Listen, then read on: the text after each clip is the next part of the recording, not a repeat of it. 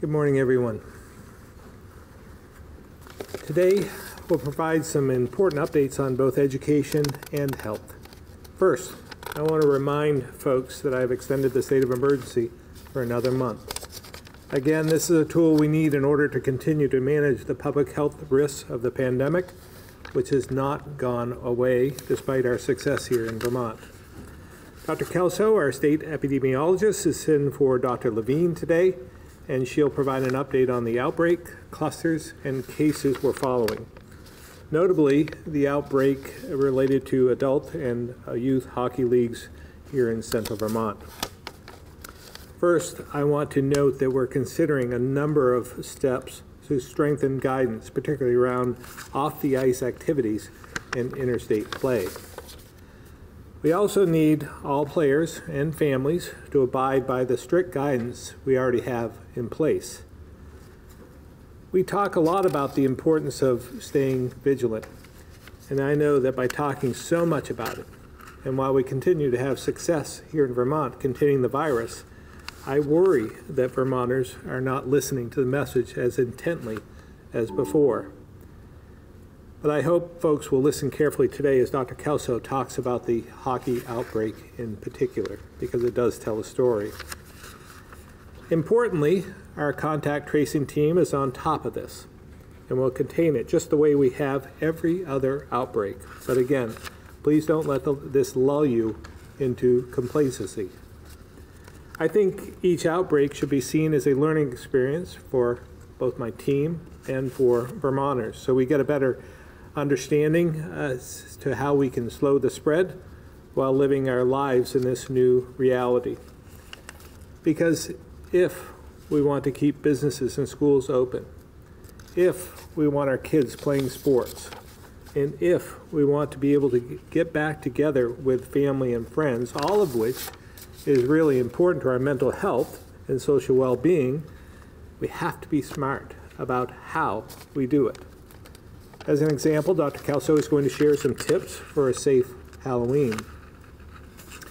What I hope you take away from this, in addition to how to have a safe Halloween, is that, again, we can have some sense of normalcy, as long as we recognize it's not going to be exactly like last year, and we use common sense to prevent spreading the virus. Believe me, I understand how hard it is to keep this up for 7 months. But here's what's important to remember. The smarter we are about how to do the things we all want to do, the better off we'll be. So while small gatherings are okay, they still need to be done using precautions, like wearing masks and keeping 6 feet apart. But we've got to avoid gathering in large crowds, traveling from red counties without quarantining. Even sharing food at these types of events can be risky. By doing things a little differently and being smart and cautious, we can stay open, continue sending our kids to school, and even seeing some family over the holidays. And we'll keep ourselves in a position to come through this pandemic faster and on better economic footing than states who have lost countless lives, seeing their healthcare systems pushed to the brink, and who have had to roll back their reopenings. And as we work to make sure we come out of this stronger than before, we also need to stay focused on getting Vermonters back to work, to fill jobs that are open and available today. So I'm pleased to have President Joyce Judy from the Community College of Vermont here with us today to talk about a new offering that will help displaced workers train for new careers. While this pandemic continues to be devastating for workers, particularly in the hospitality sector, this program could help thousands gain the skills they need for new careers, filling the many jobs we had available well before the pandemic. This will be a win-win for our workers and employers, and it's one of the ways we can make our economy more resilient in the future. I also want to give credit where credit's due and recognize Representative Gene O'Sullivan and the House Commerce Committee for introducing this initiative, which provides $3 million to CCV for this important program. So with that, I'll turn it over to President Judy for more details.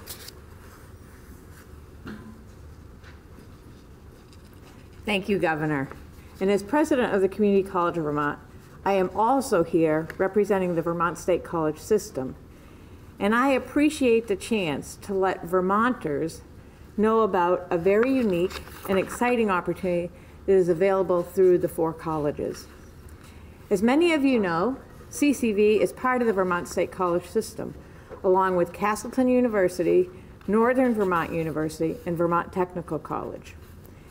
And thanks to the $2.3 million allocation by the Vermont legislature from the federal Corona Relief Funds, and with support from the governor, I have some really good news for all Vermonters whose employment has been impacted by COVID-19. CCV, as well as the other members of the Vermont State Colleges, are pleased to announce that we will be offering free college courses and training for the next 2 months to all Vermonters whose work or household situation has changed because of the pandemic.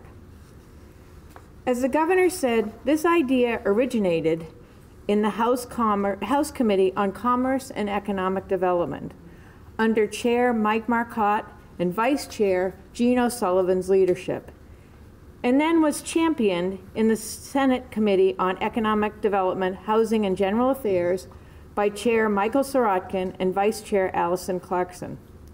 I would also like to acknowledge and thank the Vermont Department of Labor for partnering in this effort. So if you or someone in your household has been laid off, furloughed, had your hours cut, or you've been employed in an industry that has been impacted by the pandemic, you are eligible for these free classes and trainings. You can choose from more than 100 different courses at our 4 institutions. Most of the courses are available online with flexible scheduling offerings, and all are aligned with the high-demand careers such as early childhood education, healthcare, business, and manufacturing. This program also has an added benefit in that it provides funding for support services such as computers, childcare, and transportation.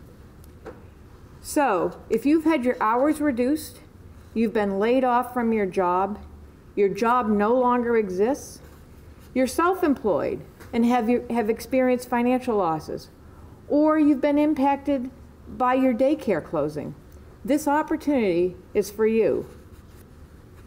To those of you who have been struggling to find your bearings during this pandemic, the good news is that this is a free opportunity that can help you gain new skills, change your career, boost your resume, and prepare yourself for the next job.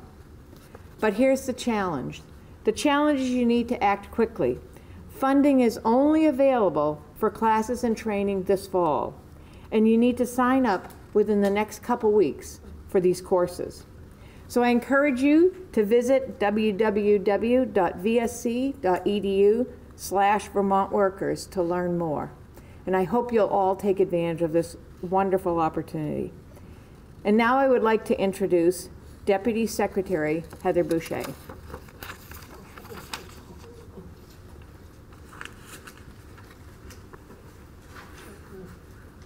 Thank you, President Judy. Good morning.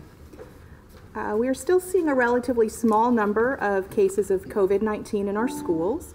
The health department has been very responsive to the needs of districts, and that partnership from both a health and communications perspective is working quite well. I'll begin my update by congratulating Susan Rosado of Colchester High School. Yesterday, we announced that Susan, who teaches English language students at Colchester, was named the 2021 Vermont Teacher of the Year. English language students are often new to the U.S. and need additional supports to be successful in school due to language barriers. Susan's dedication to her students and her community is commendable and certainly worthy of celebration. Dedication and commitment are typical of so many Vermont educators. During our COVID-19 response, we have asked a lot of our teachers and our schools, and their response has been exemplary. Susan and her team had to ensure that their students had school reopening materials translated into many different languages and that students were supported in both remote and in-person learning. This was and remains challenging work, but it is also inspiring work. We are so grateful to dedicated teachers like Susan who have stepped up during this emergency to support our students. And directly to Susan, I know that Secretary French was very honored yesterday to recognize your service by naming you the 2021 Vermont Teacher of the Year. On a similar note of gratitude, I also want to mention that this week is National School Lunch Week. I want to thank all of the school food service personnel around Vermont who have worked so hard since March to ensure that our children have access to food both in school and at home. Late last week, the USDA announced it is extending waivers for the school meals program that were due to expire in December. Under these waivers, every Vermont student can receive free school meals. We are pleased these waivers have been extended through the rest of the school year. We are now in the process of working with our local school nutrition staff to support them in implementing these waivers. In addition, last week we closed our first administration of a monthly data collection designed to monitor trends in student instruction modalities, such as in-person and remote. We will collect these data on a monthly basis at the end of the month. Nearly all districts, over 90%, responded to this data collection. We still have some data to clean up from independent schools, but these charts on the screen provide a good summary of the general trends across the state as of the end of September. So overall, as you can see, about 62% of our schools are in a hybrid mode. Excuse me, I would collapse the fully remote and the hybrid into some kind of hybrid mode, and that would be closer to 70 to 80%.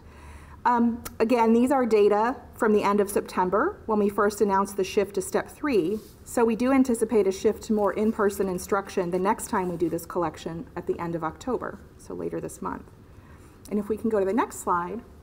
So as expected, as you can see here, more elementary schools are utilizing in-person instruction than our middle school and high schools. This conforms with our policy emphasis on prioritizing in-person school experiences for elementary students and the fact that remote learning tends to be more viable for older students. We will report these data on the Agency of Education website going forward and use the data to consider additional guidance for school districts. We will also be updating the map that we developed with the Department of Financial Regulation to show patterns from the initial school district reopening plans. Finally, one issue that has emerged as a concern from districts in the last week or so is holiday travel. Governor Scott noted this as well in his remarks. We're hearing that schools are concerned about the implications of holiday travel on their ability to offer in-person instruction. In an interview this week, Dr. Fauci stated we should not expect Thanksgiving to be a typical holiday this year. He encouraged us to be very careful and prudent about social gatherings, particularly when members of the family might be at risk because of their age or their underlying health conditions. So it's probably important for all of us to carefully review our holiday travel plans in the coming months. To be sure, celebrating holidays are important for our mental and emotional well-being, but it's probably important that we also acknowledge the public health implications and factor those into our decision-making this year when we can. That concludes my update. I will now turn it over to Dr. Kelso.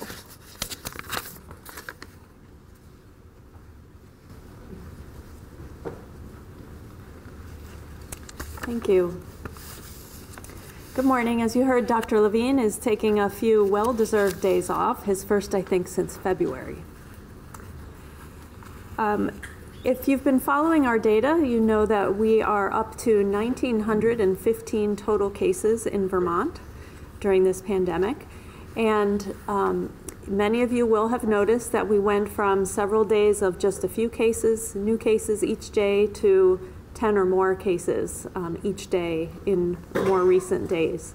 It's a bit concerning, but it's not at all different than what we've been forecasting and talking about. We anticipate that as the weather gets colder, as we get into the fall, as schools are open and other things are opening up a bit more, we do expect to see more cases. As you can see on the slide, I'm going to talk about an outbreak that we've been investigating this week, an outbreak of COVID-19 cases among members of a youth and adult recreational hockey and broomball teams in central Vermont. And the link among the cases came to our attention last week thanks to our contact tracing efforts. The outbreak is associated with people who practiced or played at the Central Vermont Memorial Civic Center in Montpelier earlier this month. And it appears that cases are limited to players and their close contacts. So far, there's no indication of community spread of the virus. As of this morning, we've identified 18 confirmed cases among players and their close contacts.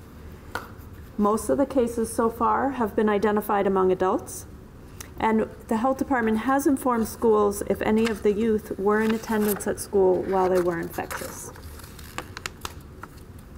The contact tracing team is continuing their work to identify and reach out to people who may be affected. So please, it's important that you answer the phone if you get a call from the health department. This is how we give you and your family the information you need to know if you're at risk, and it's key to our ability to contain outbreaks and spread in the community. Tomorrow, Saturday, there will be a pop-up test clinic at the Barry Auditorium from 9 a.m. to 3 p.m. And we're recommending that anyone with direct links to the teams, their close contacts, and people associated with the Civic Center be tested. Testing is not recommended for the broader Montpelier community in response to this situation, but the clinic is open to the public. To make an appointment to be tested, go to healthvermont.gov/COVID-19-testing. And these two slides, if we could go back to the previous one, please, thank you, indicates the dates of onset of each of the cases associated with this outbreak. And we've identified through contact tracing efforts that there were multiple opportunities for potential transmission between the end of September and the very early days of October, resulting in subsequently identifying these cases with some limited transmission to close contacts. But again, no community spread has been identified at this point. In addition to the other cases reported this week, 2 cases are associated with Union Elementary School in Montpelier.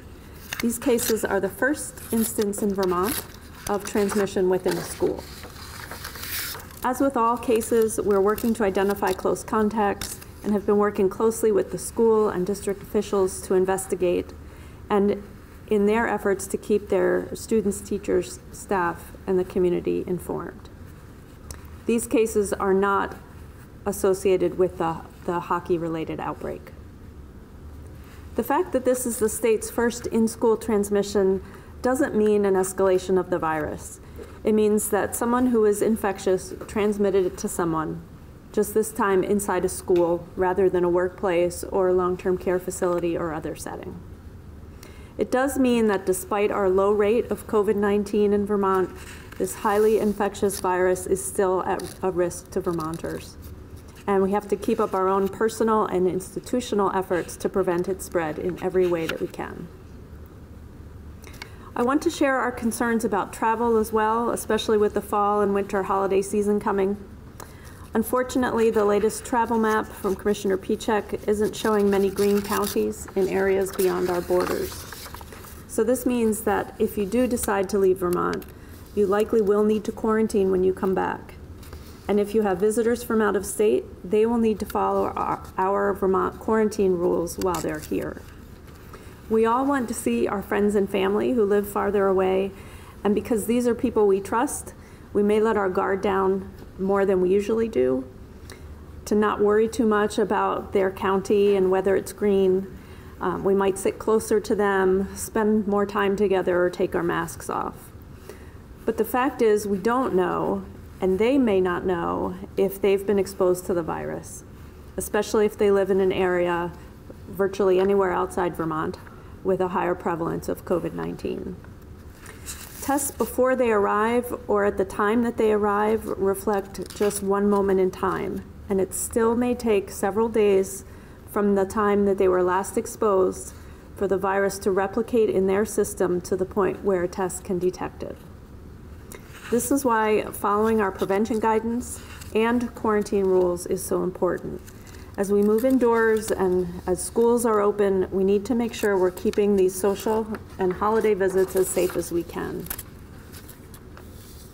We're all chafing at the bit. Keeping our guard up for months and months has been hard.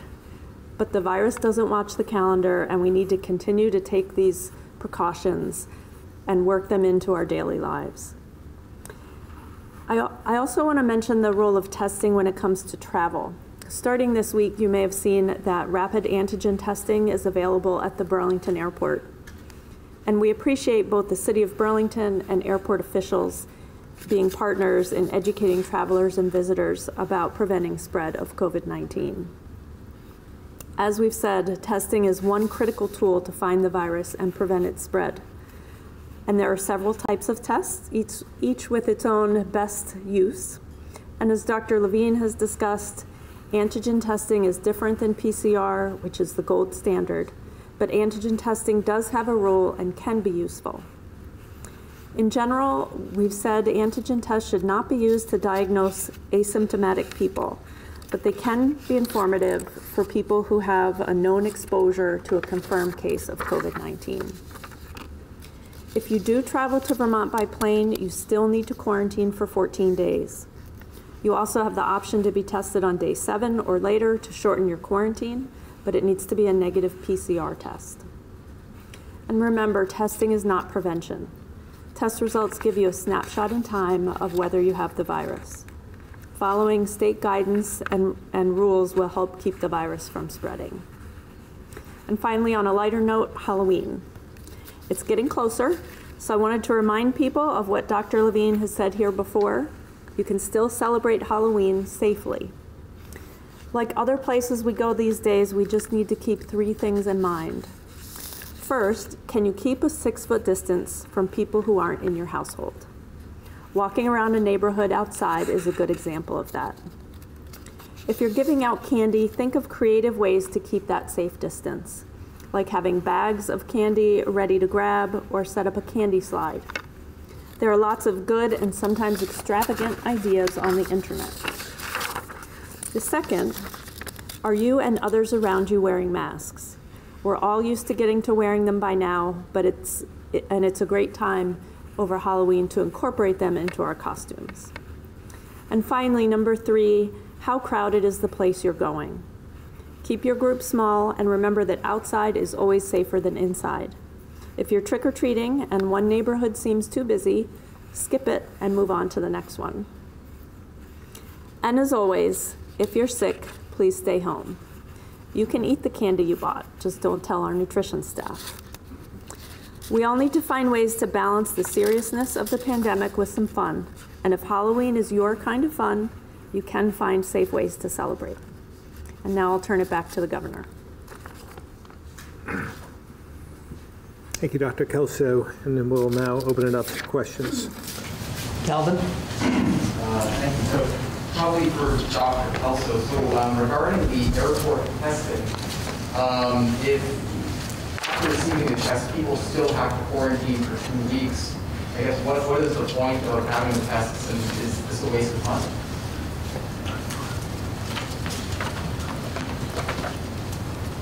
It's a valid question. Thank you for asking it. A test can be useful because if you do it at the right time on the right day, and you are infected, you can identify that infection with a test. It's one point in time, so it doesn't mean that you're not going to become symptomatic the next day. It doesn't mean that you're going to remain asymptomatic, but if you were tested the next day, it wouldn't be positive. So it's valid if it gives you a positive result that you weren't aware of, because then you know that you're infectious and need to isolate. But if it's negative, it's honestly not that helpful. And regardless, you still need to follow the quarantine rules. So people can make their own decisions about whether or not to access that testing. And I had a question about the hockey league as well. As you probably saw, New Hampshire has suspended most of their hockey leagues. I'm wondering if through the contact tracing process so far, if there's been any link, whether it be through Scholastic or travel teams or anything like that. Any link to New Hampshire? We do know that some Vermont hockey players did travel out of state.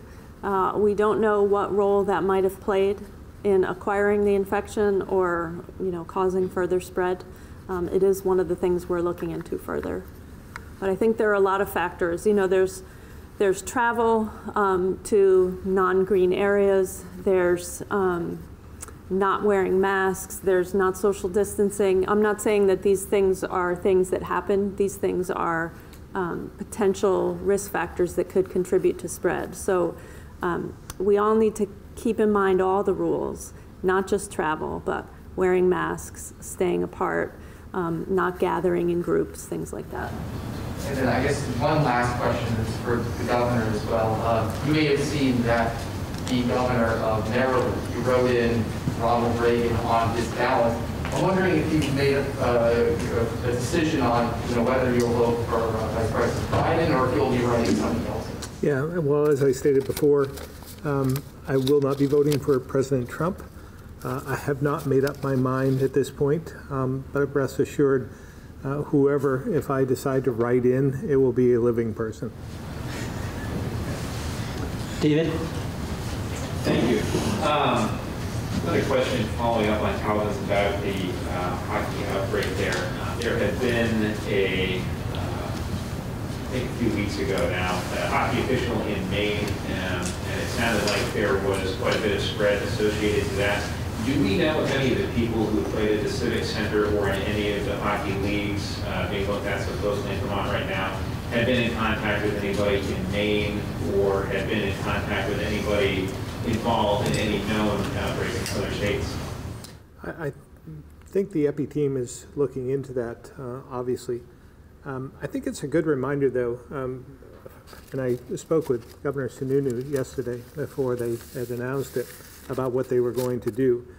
Now, New Hampshire, just so that we put this in relative terms to Vermont, they've had 158 cases thus far amongst 23 different teams. So their issue is far greater than ours at this point. Our, guidelines are much more stringent than theirs. We have promoted the fact that you should be wearing masks during play. They don't, and they allow spectators as well. So it's much different than here. And they also allow much more interstate play than we do. So we are going to continue to watch what's happening in New Hampshire, learn from them, but we need to make sure that we're vigilant, that we're following the guidelines, that we aren't becoming more lax in some respects due to all the success we've had here in Vermont. So over the next 48 to 72 hours, we're going to make some decisions. And some of the decisions may be sooner rather than later. I'm concerned about, with New Hampshire shutting down their facilities, for instance, what impact that will have on Vermont, because I'm sure there's going to be border communities and hockey players that are going to want to pick up some ice time in Vermont, and we want to prevent that from happening. So there may be some guidance issued in the next 24 hours regarding that, but as well we'll contemplate other ripple effects of what that means to us here in the state. Sure. Under consideration for those decisions that you're pondering right now, would that affect players in the state, the ability to play, venues being open, or would this more be for people coming from out of state? Well, a little bit of both. I mean, just naturally with them closing their facilities in New Hampshire, this will impact some in Vermont who have already scheduled to play there. That won't be happening right now. But more about, I'm more concerned about them wanting to come here to play or have some ice time and so forth, and maybe coming from counties that are not green, because we're seeing more and more red in New Hampshire. They've had an uptick in the number of positive cases of late, and that's concerning. So we'll be, again, updating some of our guidance and reinforcing the guidance we have right now to make sure that anyone who's playing in a men's or women's league or youth leagues are adhering to the guidance that we have in place today. It sounded like earlier in the week there was a huge impact, perhaps, as the administration considers sports, winter sports moving forward.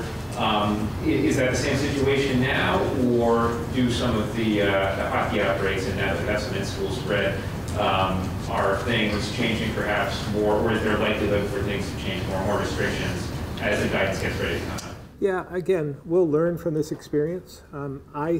I happen to believe that much of what we're seeing here in Vermont, and this is just me anecdotally seeing the situation from 30,000 feet, but I believe it's more of the social aspects outside of the play, not on the rink. So I'm hopeful that'll be the case so that we can continue to offer sports in a very measured, different way than previous to our kids and our adults, so that we can offer this in Vermont for some normalcy, some mental health and lifestyle, but doing it in a safe manner.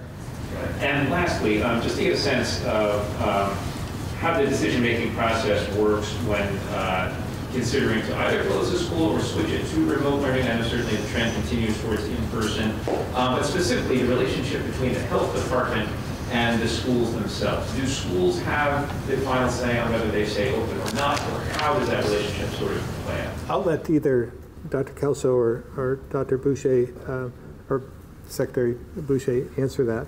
It's doctor as well, isn't it? But from my standpoint, I believe it's a local decision, but I'll let them answer that. Thank you.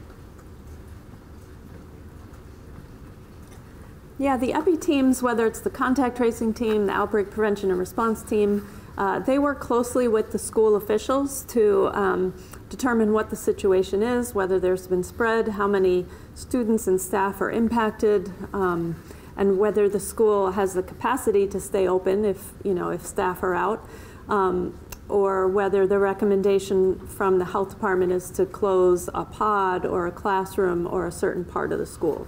So the recommendation comes from the health department, and then the schools do with that what they feel is appropriate given their particular circumstances. I suppose it's theoretically possible that the health department could recommend closing a classroom, for example, and the school pushing back and not wanting to do that. We have not encountered that yet, but and I don't anticipate that we'd encounter that, but so it's a health recommendation, and then the school does with that what it chooses. And when identifying something like a cluster or an outbreak at a school, is that something the school notifies you about, or do you watch the numbers and then let the school know you might want to keep an eye on this? It can happen both ways. Sometimes we hear about situations from schools because a school nurse, for example, might have a sick child, and then they talk to the health department. Or sometimes we get lab results, we investigate the cases. In that case investigation, we determine whether it's a school-age child or an adult who works in a school and whether they were in the school while they were infectious. And then we share information with the school as needed to make decisions. Thank you very much. Steve? Dr. Kelso, since you're up there, and actually for you maybe too, Governor, are you concerned, or is the health department concerned, or the administration even, with the advent of these retail, if you will, testing sites coming in, i.e. Burlington, that the business becomes lucrative enough that that you'll get the advertising, people will get the wrong idea behind what a test will incur, or a false sense of security, I guess. I do worry about the false sense of security. We did work with the entity doing testing at the airport on what guidance and information they're sharing with people who get a test. I haven't seen it, but I understand that it does indicate that people are still required to quarantine regardless of the result. So that, I think, is the most important part. I think, it's not a bad thing to give people access to more information if they're seeking it. And a positive test among an asymptomatic traveler can be really useful information. At the same time, a negative test isn't that helpful. So again, people can make their own decisions. It's not necessarily a bad thing that these entities are offering testing, as long as people understand what the result means for them and what they still need to do. Steve, I just want to reinforce what Dr. Kelso and Dr. Levine have been saying all along. This testing is just a snapshot in time. It's not a prevention measure, but it is good information. We've talked a lot about more surveillance testing, sentinel testing, and so forth, which is helpful to provide us with information about the spread and the amount of infection coming into the state. But if someone is having a test after traveling, immediately getting off an aircraft that may come up negative, they could have picked something up in a terminal on the travel just hours before, and it won't show up. So that's the concern. I share that with Dr. Kelso, that it gives people a false sense of security. They need to abide by the guidelines, and they need to quarantine for that 14-day period or 7 days with a PCR test. And finally, have you had any communication with our congressional delegation in response to both sides sort of falling apart as we look at relief for the states in COVID, getting some money out here to people?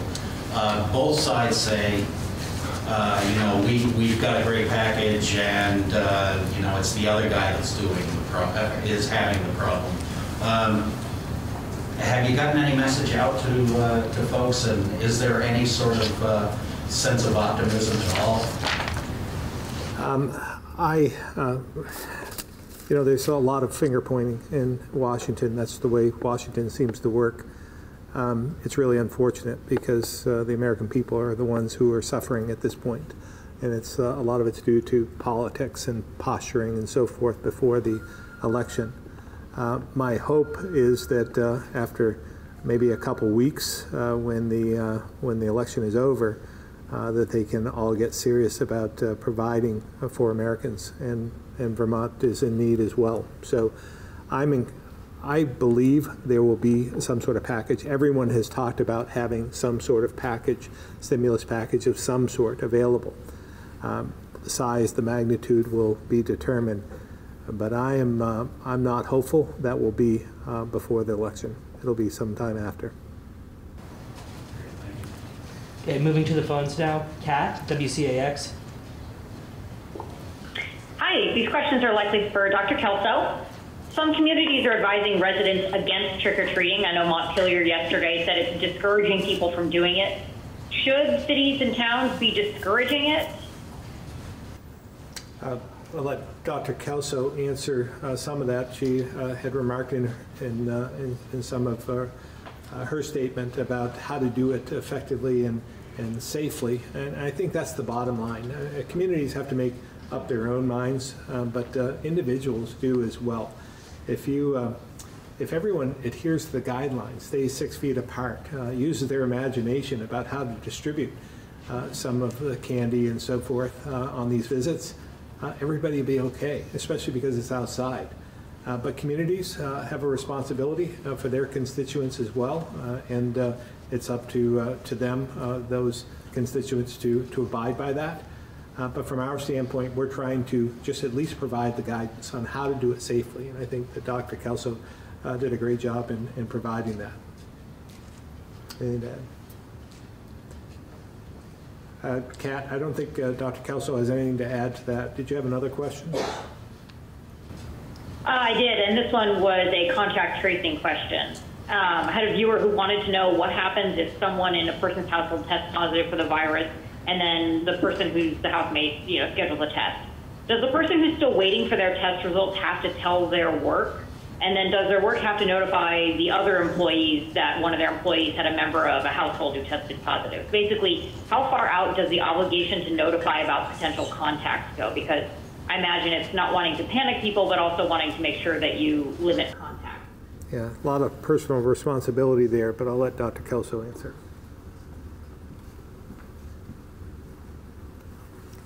Kat, if I understood the scenario, you're talking about someone in a household testing positive and their partner or household contact being a close contact because they share a household. And so it's appropriate for that household contact to get a test, you know, at some point during at least several days after their initial exposure to give the virus time to be detectable. And to quarantine for 14 days after their last contact with the person in their house who's positive, or at least 7 days with a negative test. That person, the household contact of the confirmed case, does need to quarantine and therefore should not be going to work. So what they tell their employer is entirely up to them, but they should not be at work. Their coworkers, however, are considered contacts of contacts. They're contacts to the person in the household who's a contact to the confirmed case. So there's no concern for the workers unless the household person also tests positive and was at the workplace while they were infectious. So, you know, there's a cascade of information that we need to collect about a case, who their contacts are, the time frame that the contact was potentially exposed, and then you know, what that means for other people around them. So there's a lot of information gathering, and some of that information is important to share, like if you're a quarantine person, you shouldn't be at work or school. But for contacts of contacts, there's no concern. And I can see how the people in the workplace, for example, might be nervous because they've heard about their coworkers' infected household case. And they might be concerned, why haven't I heard from the health department? Don't I need to be contacted? The message there is, if you're identified as a potential contact of a case, the health department will reach you. If you don't hear from the health department, you probably have absolutely nothing to worry about. And if the situation changes, you will hear from the health department. Does that help? I think it does, yes. Thank you. Lisa Rathke, the AP.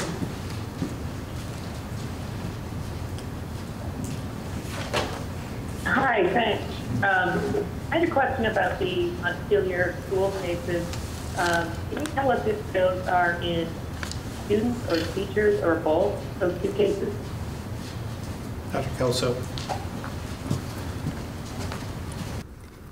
Actually, I am not able to tell you that due to the safe harbor provision in HIPAA. So unfortunately, I just can't share any additional information. We're posting information on the health department website on the, any cases who were at school while they were infectious, whether it's adults or children. And we're not breaking them out by how many adults and how many children. We're just giving the total number. We're updating that once a week, and it's on the health department website.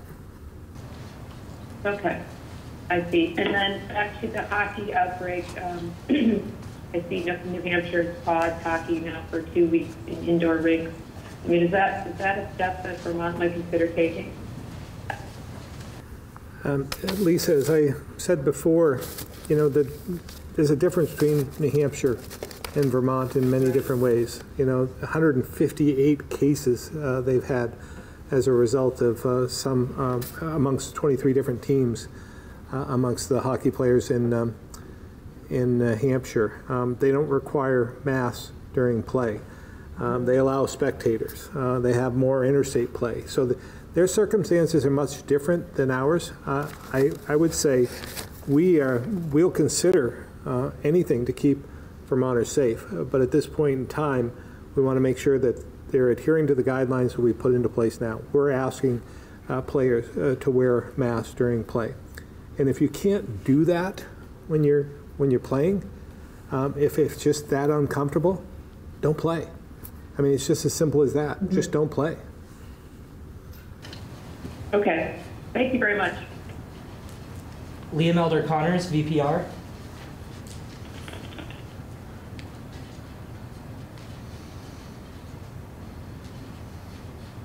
Liam, VPR, *6 to unmute.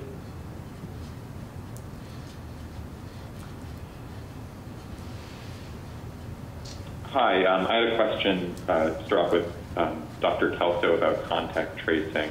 I just was wondering, you mentioned that the current increase in cases still need, you still feel like you have capacity to do adequate contact tracing. How many tracers do you currently have, and sort of are you planning to ramp that up as you expect more cases to ramp up as well?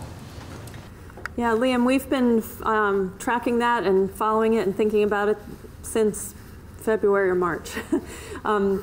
We have, I think, over 100, slightly over 100 contact tracers who we could pull in at a moment's notice if we needed to.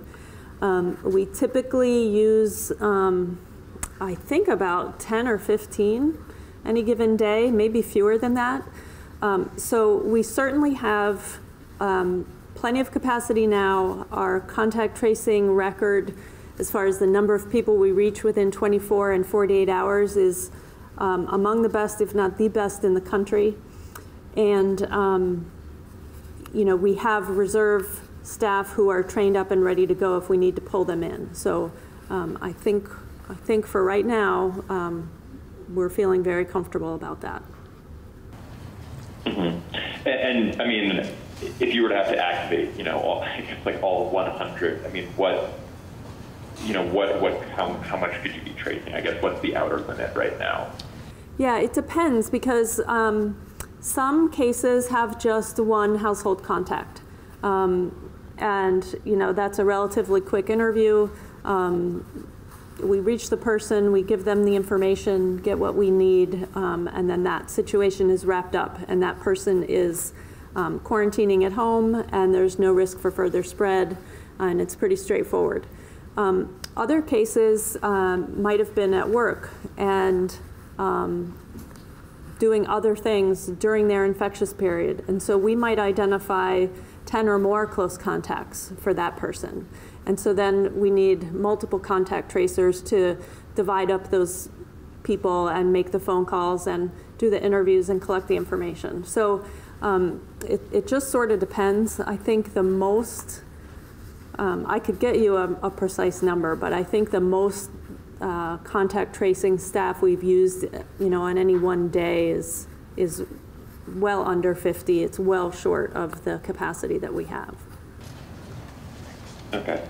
And Governor, I was wondering from you, you know, at the top of this press conference, you sort of laid out a pretty strong message to people in the state to kind of keep following guidelines, and especially in light of, you know, we've seen this hockey outbreak, we're seeing kind of, you know, higher numbers than we've been seeing for a while, and we're going to be more indoor, and, you know, there's just all these sort of factors at play, and I'm wondering, are you confident that, you know, going forward over the next couple of weeks, we'll be able to continue to operate at the same level of openness, or are you expecting to have to institute some more restrictions like we had back in March? Yeah, no, I don't think we'll ever go back to what we had in March. We've learned a lot over the last 7 months. We can be more strategic, more surgical in some respects about if we have to backtrack. But at this point in time, again, it's up to each and every one of us. If we adhere to the guidelines in place, if we follow the travel policy, if we keep 6 feet apart, if we wear masks whenever we're in contact with others, we'll be okay. We'll get through this. And it's just a very slight uptick. Again, when you think about where Vermont is, and Dr. Kelso didn't mention that we were we're recognized with the EPI team, we're recognized as being one of the leaders in the country in terms of capacity. Throughout, from the beginning, we prepared for this, prepared for the worst, and we've actually used other agencies to try and use that cross-agency support and training and so forth so we could ramp up if necessary. When you look at like Wyoming, for instance, Wyoming is now the third lowest, they were the lowest in terms of positivity and the number of cases and so forth. Now they're the third lowest. Right now we're the lowest. But they had, over the last week, they've had 200 cases a day. And we've seen the uptick in other states as well. We haven't seen that dramatic of an increase. We expected to have some increase, especially with more travel, schools opening back up, things getting much more back to normal. But again, it's just a reminder to us when we see these outbreaks that we just have to be careful. We have to be cautious. We have to take some self-responsibility because we're in control of this individually, and we just can't take this lightly. We're impacting other people's lives. So just adhere to the guidelines, and we'll be okay. Do you think that just if everyone follows everything we have in place, we're not going to be getting another stay-home order this winter? You think that'll be adequate? Right. I don't believe that we will. I think that Vermonters have learned. They may be getting a little lax at this point in some areas. Some are doing everything right, but they're getting complacent, and understandably. And they're getting tired of this. It's almost like battle fatigue in some respects. But I believe that they can get back into shape, so to speak, and get back to doing the right things, and we'll avoid what we're seeing across the country. I have a lot of faith in Vermonters. Thank you. Andrew McGregor, the Caledonian Record. Yes, good morning. Thank you. This is for Dr. Kelso or perhaps Secretary Smith. Looking for an update on the facility-wide testing at the skilled nursing facility here in Caledonia County where an employee tested positive earlier this week. I think I'll refer to Secretary Smith on this.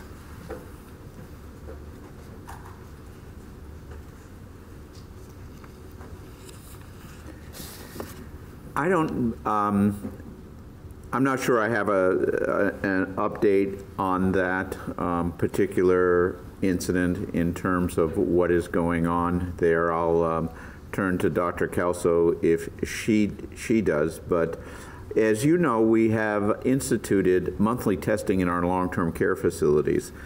We're going to see instances of positive tests given the rigorous testing that we're doing in our long-term care facilities. We'll also ramp up our testing if we do find a positive case in a long-term care facility, in addition to a sequence of testing, facility-wide testing, if we do find one. In terms of Caledonia County, I think that was one case in a long-term care facility of a staff person. And we are moving forward in making sure that person is quarantined, and I think we are moving forward in facility-wide testing. Okay. Yeah, that's what I was curious about. Is my understanding was the facility-wide testing would be, I think, performed on Wednesday with results on Thursday, and then the second round would be done on Sunday. So I guess I'm curious if the results are back. Results are back. Results are back, and they're all negative except for the index case. Except for the index case. And so besides the second round that's scheduled for this weekend, any other steps at this point, or is it? Well, there'll be a next round of facility-wide testing on 10/18. With the expected results at the lab at 10/19, and then additional testing will be assessed at that time. But I just want to say, I mean, this facility had good adherence to PPE within the facility. And so the other circumstance that the employee worked both at the nursing facility and at the hospital, there's no ongoing exposure concern regarding their time at the hospital? We're looking at that right now in terms of contact tracing. There was good adherence to social distancing and PPE at the hospital, and the facility is providing a list to us of several employees to contact just to make sure that the EPI team does contact trace them. And if I may, Dr. Kelso, regarding the hockey outbreak, can you say how many different adult teams and youth teams were involved? Was it one of each or multiple? And is there a connection between the adult and youth teams other than just the facility? If, like, for instance, an adult player happens to be the youth coach or something like that? Yeah, there are some connections. My understanding is there are 2 different youth teams and at least 2 adult teams. That's my understanding based on what I'm recalling in this moment, so it could be a little bit off. There are connections among some of the adults and some of the youth, but the bottom line is we haven't identified the precise, source or origin or, who was the first case. We haven't been able to pin that down. We often can't pin that down in a situation or an outbreak. Sometimes we're able to sort it out as we do more interviews and gather more information. Sometimes we just can't. So we'll have to see what we're able to sort out with this situation. There are some relationships between adults and youth, but we're not quite sure what direction the spread went in each of those cases. And do you agree with the governor's perception that this may be more related to off-ice interaction as opposed to on-ice gameplay, things like that?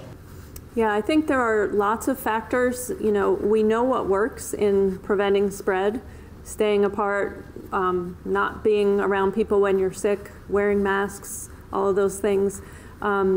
I think there are probably a number of factors that went into spread in this outbreak, including activities off the ice, very likely. So I agree with the governor. We have not been able to say that, transmission is largely due to playing hockey. It may be more due to activities that surround the playing of hockey. Okay. Thank you, everyone. Brad, you have it further? Can I just go back to Andrew for just a minute, Andrew? Just so as a reminder again to everyone, many of these rinks have been open throughout the summer. Many of these teams have been playing throughout the summer. Some of the youth leagues have been playing throughout the summer. So we haven't experienced this at this point. It may be ramped up again. We may be getting more lax. There may be some more social gatherings, maybe outside of the rink and so forth.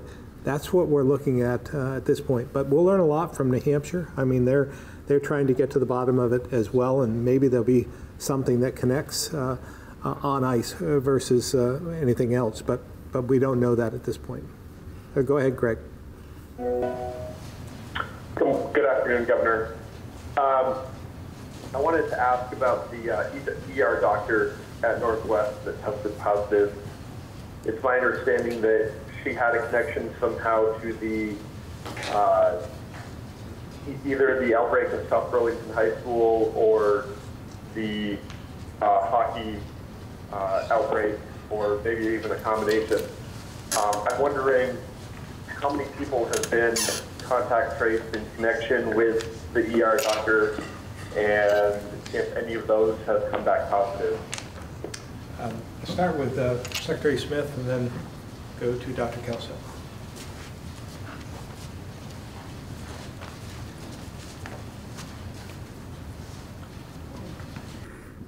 Thank you, Greg. Let me start by saying something that Dr. Kelso may have said, or something that I at least heard today during a morning briefing. This hockey outbreak has impacted schools, several schools, and several classrooms. And I want to really be careful when I talk about schools, because in most cases, when the contact tracing team goes out, they talk about classrooms, not entire schools and various things. So talking about classrooms, what do we do with classrooms, who needs to quarantine, who doesn't need the quarantine. This hockey outbreak has affected several classrooms, and it has affected healthcare facilities as well. We'll have a press release about the hospital is doing a press release about the situation that they have at Northwest Medical Center. Northwest Medical Center didn't identify any high-risk contacts. Some staff, they are testing there out of an abundance of precaution. Have they had any positive stuff that you're aware of? I do not know the answer to that question.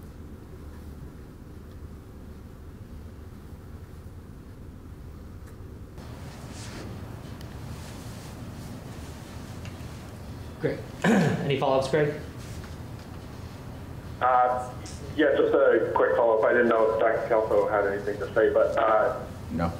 I think, Governor, you've kind of touched on this a little bit this morning. With area ice rinks being kind of a discussion with this, a lot of rinks are putting in their ice right now. It's a costly thing to do, and not just put it in, but also to maintain it. Do you expect to allow high school hockey this winter, or is it too soon to say? I'm hearing people wondering if spending the money to put in the ice, not knowing, is really a wise investment. Yeah, I understand their concern as well. We'll be updating that winter guidance, I would say, in the next week, sometime next week, so they should have their answer. But again, we'll learn a little bit from what's going on right now in terms of New Hampshire and so forth. But my hope is that we can move forward as long as we adhere to very strict guidelines and have safety being the primary concern. So I'm hopeful that we can continue to move forward as we expected, but we'll know more after the next few days. Okay, thank you for your time, Governor. Thank you, Secretary Smith, for your explanation. Thanks, Greg. Eric, the Times Argus. Yes, these are most likely for Dr. Kelso. The Berry City Elementary and Middle School announced yesterday that somebody there had tested positive for the virus. Is that related to the hockey and stuff at the Montpelier rink?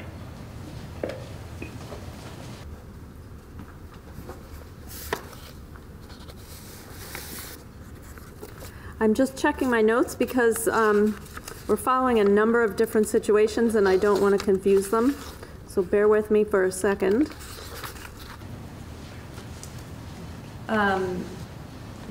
The Berry City School, you said? Berry City Elementary and Middle School, yes.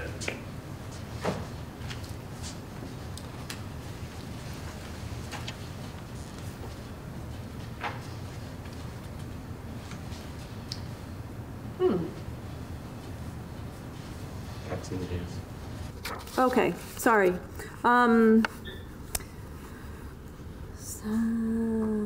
Just reading my notes to distill what I'm allowed to say. And I'm not sure that I'm allowed to, I'm actually not sure I'm allowed to answer that question. I had a slide up earlier where I indicated that associated with the hockey outbreak, there are about 10 different facilities that, here we go, workplaces and schools where someone somehow associated with the hockey outbreak was at either a workplace or a school while they were potentially infectious.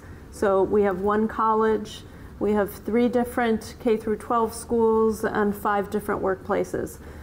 With the exception of one workplace, it's only one hockey-associated case in each of those settings. So we're not talking about, you know, dramatic potential for spread or anything.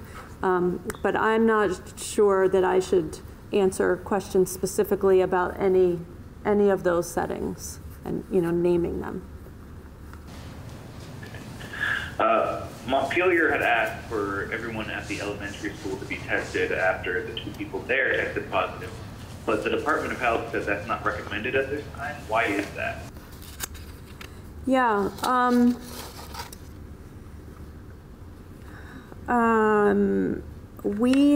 So our normal response is we learn of cases, interview them, find out when their infectious period was based on the date their symptoms started, and then identify who they were around while they were infectious. So that takes some investigating. We can't always assume that just because there's a case in a teacher, for example, that a classroom or other coworkers were exposed, because it might be that that teacher wasn't even at school during their infectious period. So first we do that investigating, and then based on what we learn and based on the types of contacts that we identify and which precautions are in place, you know, is everybody masked all the time? Are people 6 feet apart? How much time do they spend together in a particular room? Are they in pods that are shifting throughout the school during the day, or are they one pod that's sitting in the same classroom for the whole school day? Questions like that. And then based on that, we determine whether we are recommending quarantine or quarantine plus testing for those contacts. And so it's very situationally dependent, and it depends on the expert advice of the contact tracers. So does any of that calculus change given that this is the first time where there's been in-school transmission of the virus? No. You know, again, it's the same investigation. We know that this virus spreads from one person to another, whether it's in a school or a workplace or you know, another setting. We've seen that throughout the past several months. So this is what this virus does. It's relatively easy to spread from one person to another. And just because it happened to be in a school doesn't change how we're approaching the opening of school or the practices that are in place in schools. Okay, thank you. Lisa Loomis, the Valley Reporter. Hello, thanks for taking my call. My question is about visitors to Vermont. Despite the shrinking travel map and the number of visitors who can now come to Vermont without quarantine, we're seeing no reduction in the number of visitors to Vermont, including those from states that are beyond a single day of travel and those whose states have no green counties whatsoever. This was readily apparent over last weekend's long weekend. A community member had asked if it would be possible to have Commissioner Pichek resurrect the mobility data slide for the Northeast that we were shown earlier this spring and summer to compare it to the current travel map next Tuesday. Yeah, that is possible. We actually talked about that. I spoke with Commissioner Pichek this morning about showing the mobility data on Tuesday as in comparison to last year and so forth. So yes, he'd be able to do that, I believe. Great, thank you very much. Tim McQuiston, Vermont Business Magazine.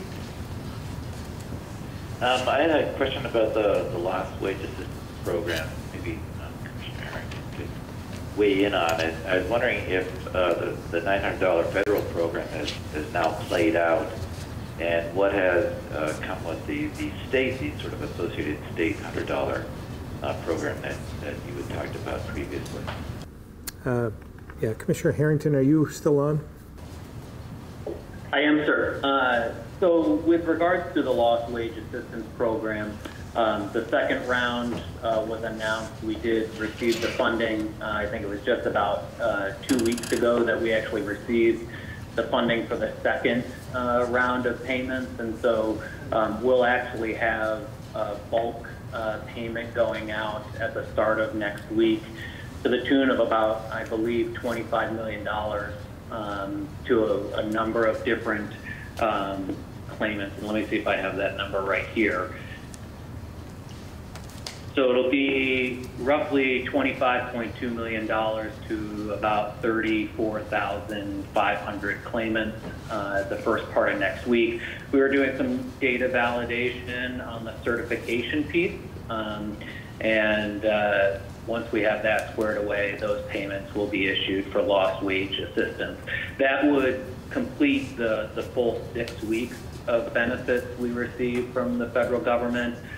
We'll continue to issue benefits out of that program for anybody who either comes through the door or is processed through the system after the fact until that program either ends under the federal terms of the program or funding runs out.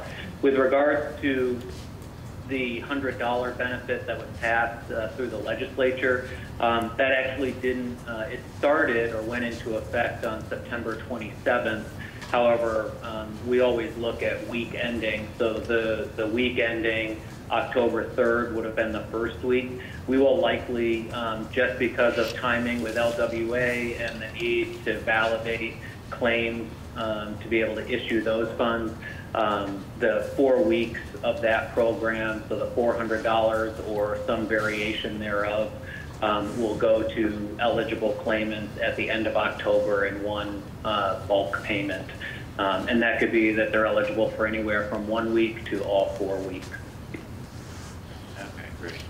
The other thing I saw on the DSF, this is probably not your purview, but they were talking about the economic impact payments. There are still Vermonters who haven't received those, apparently. I was wondering how many people, they're still eligible to get them until November 21st, but I was wondering how many Vermonters are still waiting for those $1,200 checks, which, started way back in April or something like that from the federal government. Yeah, that, I'm not sure who would have the answer to that, to be honest with you, Tim. That's the $1,200 that the federal government issued? Yeah, so some of them were direct deposited, some of them wound up being debit cards and that sort of thing, and not everybody got them. And, I just noticed actually on the Vermont.gov website homepage about people can still apply to get those if they haven't received them. I don't know if Secretary Curley or maybe Commissioner Goldstein might be on. I don't know if you have any more information on that. We can look into it. I just don't know where that information would be held, Tim. Okay. Yeah, I don't Right. have anything to add. I'm happy to look look offline and get back to you. All right. Okay, if it turns up, then let me know. Thank you very much. Joseph Gresser, the Barton Chronicle.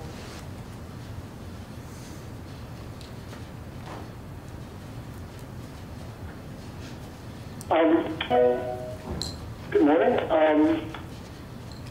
I have a question that I believe is for Secretary Smith. A reader wrote to us and asked about why the Department of Corrections uses garbage bags as personal protective equipment. And the question really is this the best the state can manage? I can't imagine where that might lead us. Secretary Smith? Yeah, they have been experimenting with masks and various protective, first of all, let me back up, Joe. First of all, they have all the protective equipment that they need. We've made sure that Corrections has the protective PPE that they need, the protective equipment that they need. One of the things that they have been doing is experimenting with various aspects of PPE. They have been doing their own masks.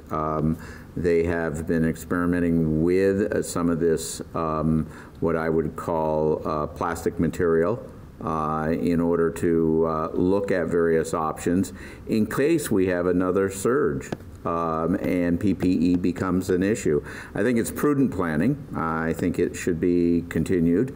But at the same time, I just want to assure you and your reader that we have sufficient PPE in the state to handle correctional officers. Oh, so the idea, if I understand this, is experimenting with possibilities. Experimenting with possibilities, and I think when there was a chance that there was going to be a shortage way back when in the beginning, probably looking at how we could use various unique opportunities, I will say. But I think the aspect is called unique opportunities. It's not a it is something that we will turn to the regular PPE when it's available. Okay, thank you. I had also a question for Commissioner Harrington. And this one concerns the state's ability to get extended federal unemployment benefits. I see that the day for the monthly jobless report for Vermont is coming up. I know that there's been some conversation with the federal government about other ways of looking at the real rate of unemployment in the state, and I'm wondering whether there's been any progress made there. Maybe I can start with that and then let Commissioner Harrington finish that up. But we have reached out to our congressional delegation. As a result, I believe that there are other states in the same position Vermont is at this point, and we've asked the Department of Labor to reflect on that, the unique nature of the pandemic versus what is normal, because these aren't normal times and Vermonters are in need, and I'm very concerned about the impact this will have on unemployed Vermonters. Commissioner Harrington? You're absolutely correct, Governor. The only thing that I would add is, we have, as the Governor said, our congressional delegation did write a formal letter and impress upon Secretary Scalia with the U.S. Department of Labor to look at the calculation that is used.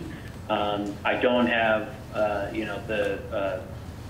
an early look at the numbers that are coming out. Certainly, a major concern for us is if and when we will trigger off of the regular extended benefits program. We triggered off of high extended benefits, and that cut 7 weeks off of the benefit period. And then when we trigger off of the regular extended benefits program, that will reduce the benefit period by another 13 weeks. So we have not heard anything from the U.S. Department of Labor at this time, so we'll continue to monitor that situation. But we are also increasing the level of communication that is going out to individuals who, one, were at the end of the extended benefit period when high extended benefits ended, and we'll be doing the same if we have an indication that we'll be rolling off of the regular extended benefits as well. Thank you very much. Joe, we'll be reaching out as well to the National Governors Association to see if we can get that put on a ongoing list of concerns from the states. Okay, thank you again. Avery Powell, WCAX. I have two questions for Dr. Kelso. The first is we received a tip that there could be cases within child care facilities in Vermont. The tip unfortunately does not specify where, but wanted to ask if the health department is investigating any COVID-19 cases in child care facilities.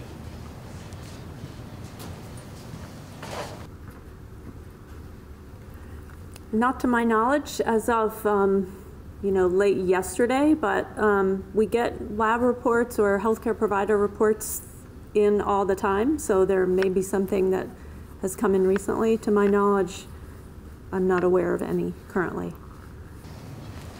Okay. My second question is just about the new study that came out from the World Health Organization about remdesivir, saying it has little to no effect on mortality for hospitalized COVID-19 patients. I was wondering if Vermont has kind of looked over their use of it and is reviewing how it will be used in the future. I am not Dr. Levine. I can say that the health department issued a health advisory for clinical providers several months ago on remdesivir and how to acquire it if needed for their patients and how to use it. I believe the FDA, I think it is, has recently updated the recommendations for use. Dr. Levine could explain this better. And so we are actively revising our health advisory, our HAN, on remdesivir to make sure providers have the newest information. So that, I would say, would probably come out next week. But beyond that, I can't get into any specifics because I don't know them. Okay, we can definitely follow up with Dr. Levine. Thank you. Greg Sikemek. Hello. Am I coming through? Yep. Yeah, go ahead, Greg. Okay, thank you. I have two questions with regards to climate change and energy policy. The first question is where we are in the process of kickstarting the state's responsibilities under the Global Warming Solutions Act.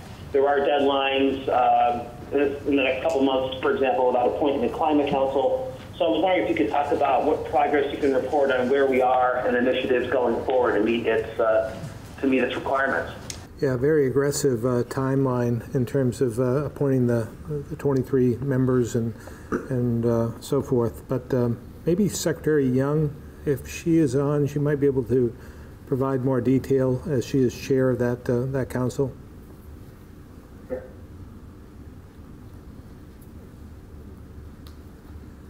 Secretary Young, are you on? Secretary Moore is on. I'm not seeing Secretary Young. Governor, this is Secretary Moore. I might be able to help answer that question. Great, thank you. Thank you, Secretary. Sure. So 8 of the 23 appointments are actually cabinet members, and those are fairly straightforward. The remaining 6 appointments are the Speaker of the House and the Committee on Committees on behalf of the Senate.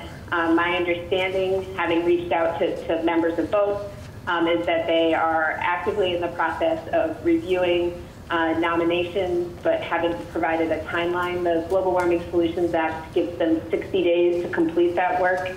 So that gives them pretty well through the end of November. And then we have 30 days to convene our first meeting. We've started some conversations and planning work internally, both on the inventory work that will be foundational, the work of the Climate Council, as well as just thinking about how to structure and manage these committee meetings. As the governor noted, the timeline is very aggressive, with a draft report needing to be complete by October of next year so that it can be finalized by December.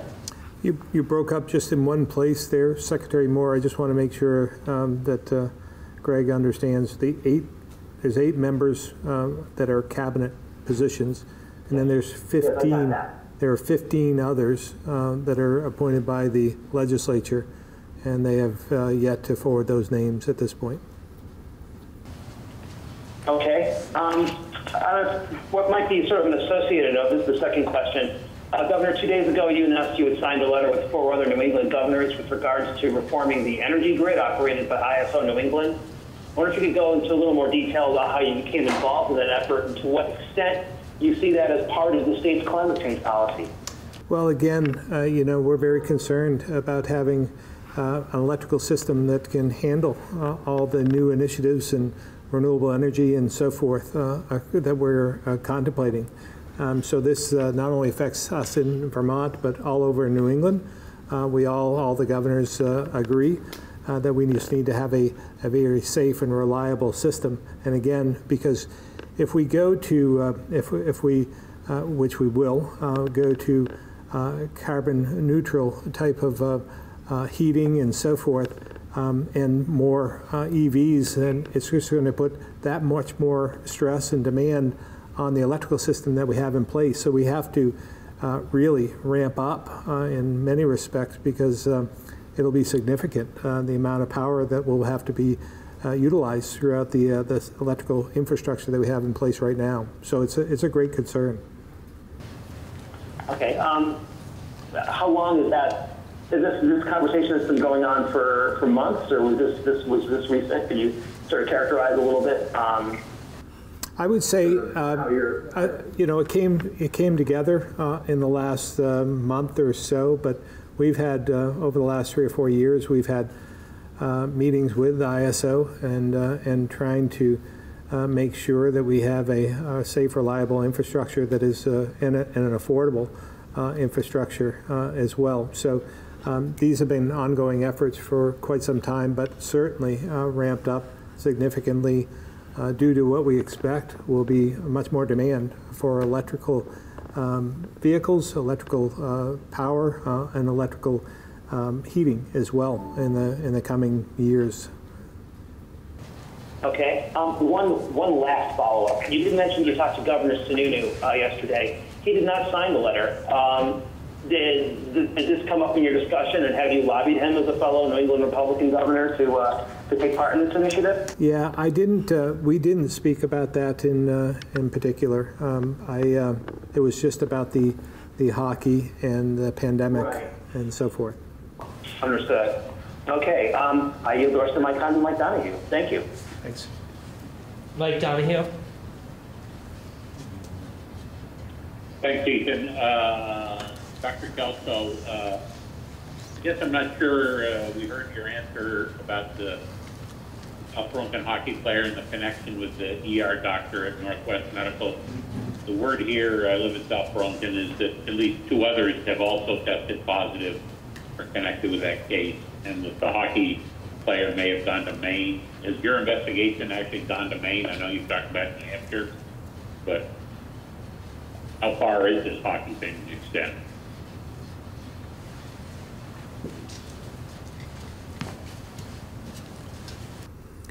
So we're aware of travel to other states. We're aware of, as I showed on the slide, a number of schools, a college, and some workplaces that have had a case, or in one case, 2 cases associated with the hockey.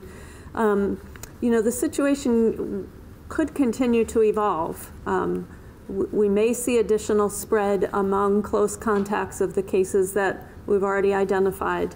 I don't anticipate that we'll see broader spread in the community, but you know, it's not unheard of that once you have a case, you can sometimes have 1 or 2 additional rounds of infection. We've been pretty good in Vermont so far of containing that to avoid big outbreaks that continue to spread on and on, but you know, we'll have to see. Does that answer your question? A little bit. And I guess the other thing you said is there is going to be some sort of press release out of the hospital in St. Albans dealing with the doctor and how she's dealing with it and how the hospital is dealing with it. The hospital may have done a press release or may be planning to do one. The health department is not planning to do that. We typically wouldn't give a press release about a specific individual case. Okay. And at one point, I think it was in regards to Montpelier, you threw out HIPAA again. South Burlington basically has identified their cases of students. Other schools, as you've heard, have identified schools. HIPAA's been blown out of the water at these news conferences and offline. HIPAA does not apply. I'm just wondering, we've asked for proof, by the way. You may not have been on, but we've asked for proof that HIPAA applies. It's never been forthcoming from the health department of the state. So I'm just wondering what's changed since Dr. Levine went on vacation. Why are we back to picking and choosing with what information you guys are giving out? Yeah, to be clear, to my knowledge, there has not been a change, and my understanding is that from our legal counsel at the department that we are not allowed to release names or details about certain situations. I'd be happy to follow up with our... No one has ever asked for names. It's statistics. And statistics are not under HIPAA, and there's legal journals and there's everything. There's been a bunch of stories written that it just doesn't apply to you guys. Yeah, sometimes names are names of individuals. Sometimes names are names of workplaces or institutions like schools.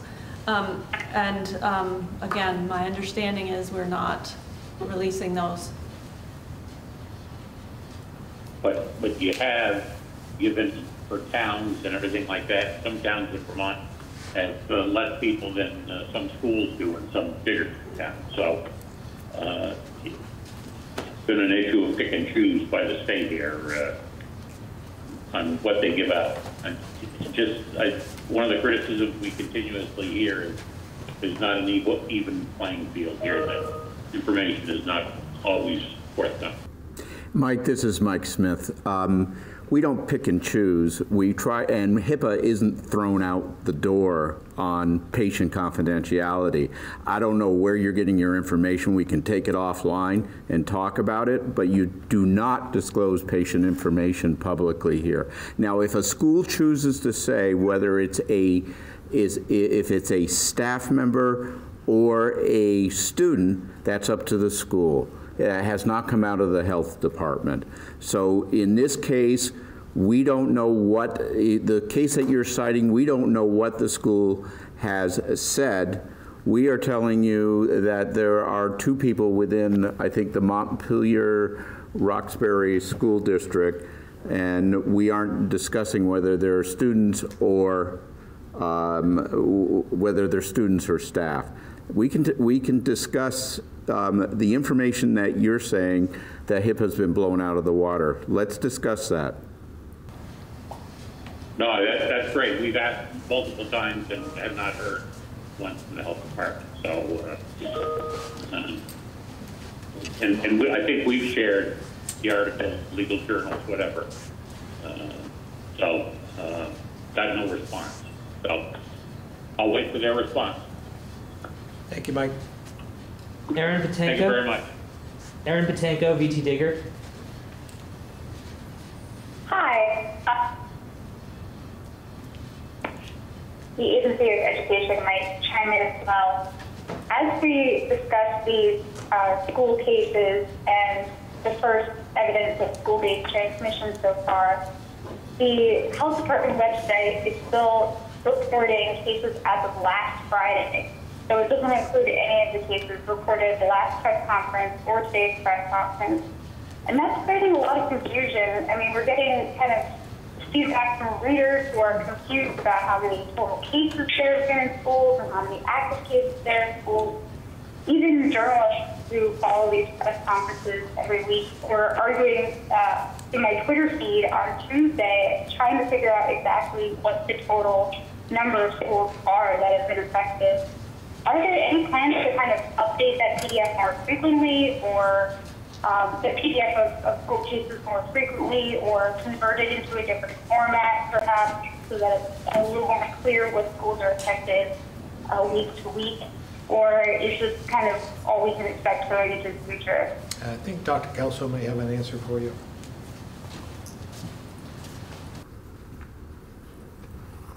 Yeah, just so everyone's aware, that PDF, which looks like a table, which lists all the schools in Vermont that have 25 or more in attendance and the number of cases, that is updated weekly. It's updated on Monday morning, and it only includes the cases reported through the preceding Friday. So it's always going to be a little bit behind. And it's not meant to be a real-time, snapshot of what we've got going on. It's meant more to, fully disclose the number of cases we've had at schools while they were potentially infectious. If there's a need for additional information, we can look at how the health department might be able to provide that. But again, HIPAA may really prohibit or limit what we're allowed to share and with what frequency and in how much detail. So I apologize that you're not finding that table useful. We don't currently have any plans to update it more frequently than every Monday morning, including that has data through the preceding Friday. The reason for the Friday to Monday delay is, if a case comes in on Saturday or Sunday, we're not likely going to have all the information we need in order to say whether it was someone who was in a building while they were during their infectious period. So in order to have the information be accurate, we're including cases through the preceding Friday. Hold on. So the cases that are reported on the PDF or on the website, do they only include people who are in the building? Yes, they only include, and this is specified in the header that's right on that table. They only include cases that were potentially in school or at school while they were infectious. So if, for example, a household contact, let's say there's an adult who's positive and they have a school-age child at home. If that school-age child is in quarantine, so not going to school, and then becomes a case, they would not be included in that table because they were not at school at all while they were infectious. They were in quarantine at home. Or if a child is doing fully remote learning, again, they wouldn't have been in school at all while they were potentially infectious, so they would not be included in that table. Yeah, I probably got told this and temporarily blanked on that information. But could that create a situation where like a school is reporting a case voluntarily on their website, but the Department of Health isn't included or reported out? Is that kind of why in some cases we're hearing about cases from schools? Like I think Essex reported a case earlier this week, but it wasn't mentioned in the press conference. Is that why there's kind of contradicting information that we're getting? Yeah, it could very well be, and that will likely be the case from time to time, because a school may be aware of a case, and even if that case was not at school at all while they were infectious, through the nature of Vermont and our small towns, people may in fact know about that case and have concerns. So schools may put out information just to show that they're aware of a situation, and to calm any concern, but that doesn't mean that a case was necessarily potentially infectious in school, and it doesn't mean it's going to be counted on our table on our health website. Okay, I understand. I think that's about it, unless somebody else has thoughts or would like to comment. I don't think so, Aaron. So any follow-ups or? No, thank you. All right. Guy Page.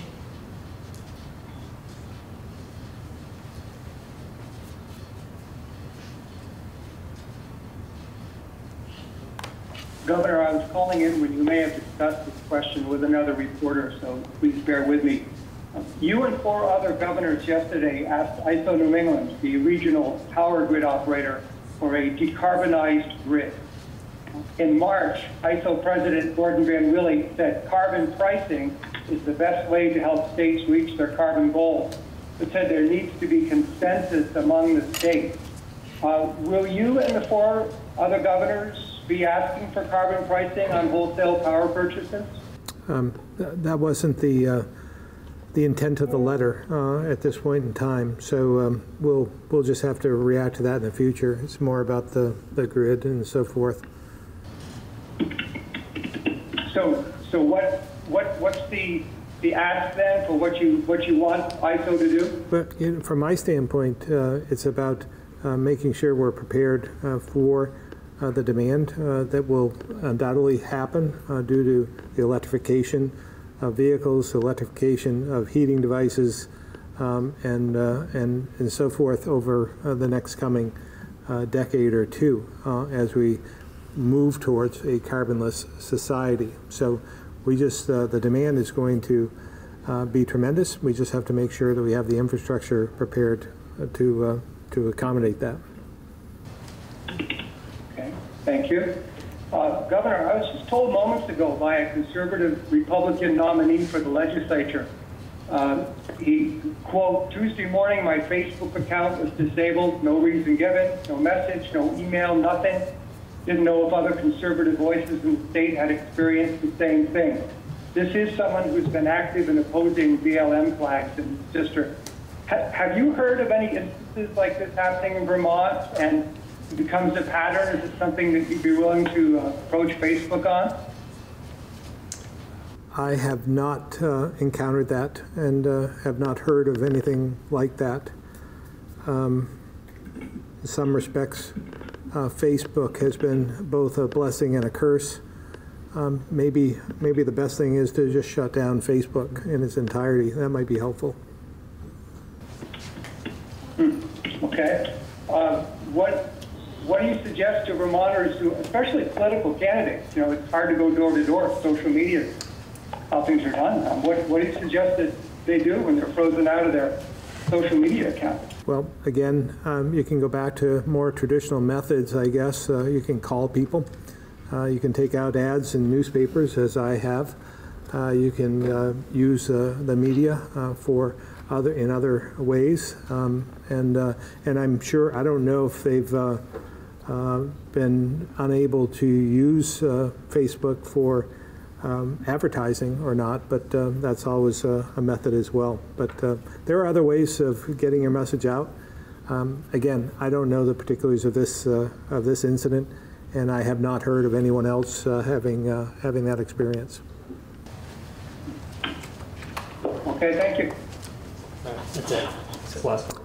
All right. Well, thank you very much, and we'll see you on Tuesday for more modeling and probably an update on the hockey situation as well. Thank you very much.